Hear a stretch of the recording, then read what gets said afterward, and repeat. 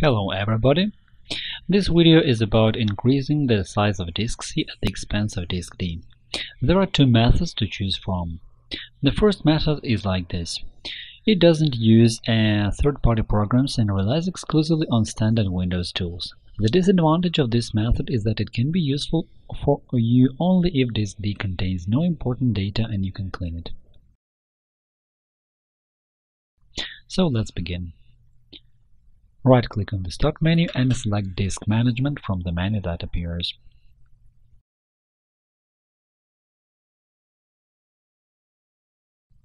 We can see the partition structure.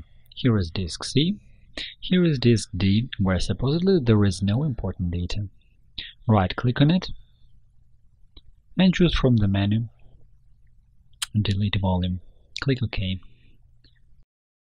As a result, we receive an unallocated area in the disk.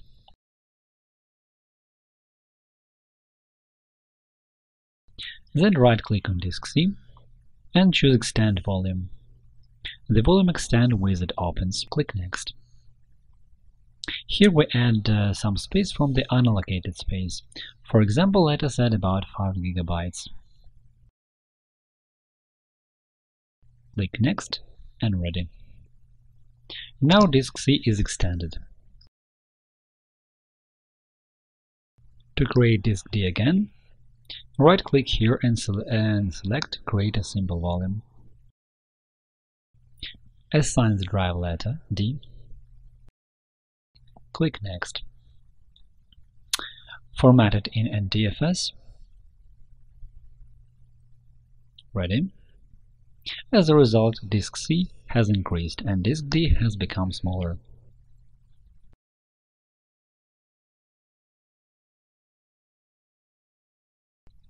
Here is the second method. If you have important data on disk D but you need to use some of its free space to extend disk C. Unfortunately, standard tools of the operating system cannot help us. We will need additional software. For example, AMA Partition Assistant Standard. Go to the program's official website and download it. I have already done it in advance. There shouldn't be any problems for you to do the same. Start the program. Here we can also see two partitions, but unlike Windows Disk Management, this software lets us increase the size of disk C at the expense of disk D without losing data stored in disk D. To do it, right-click on disk D and also choose Change Partition Size. Specify the required number of gigabytes that we will join to disk C later. Click OK. Then right-click on disk C and also choose Change Partition Size. With the help of this slider bar, fill up all the freed space, or enter the required number of gigabytes in this field. Click OK. Now click Apply. In the window that opens, click Go and then Yes.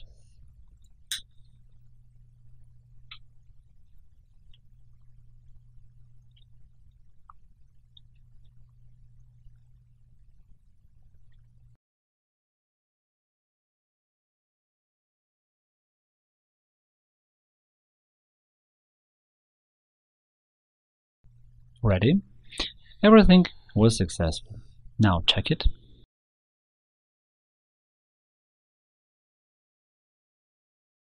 And really, disk C has become bigger, while disk D is now smaller and we haven't lost any data here. Thanks for watching. I hope this information was useful for you.